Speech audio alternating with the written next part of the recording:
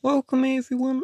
To use the Tips app, let's start by searching for and opening up the tips. And from here, you can see categories. And so let's say I want to learn about the accessibility.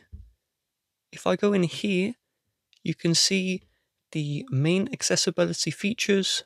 So quickly to task with back tap. If I want to learn about this, I can tap on this one. And then you have the instructions.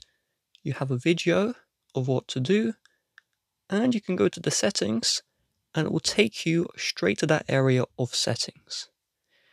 Let's say you have the iPhone without the home button and you want to navigate. You can see here, navigate your iPhone. And if we go into this, you can see the instructions like this with the video.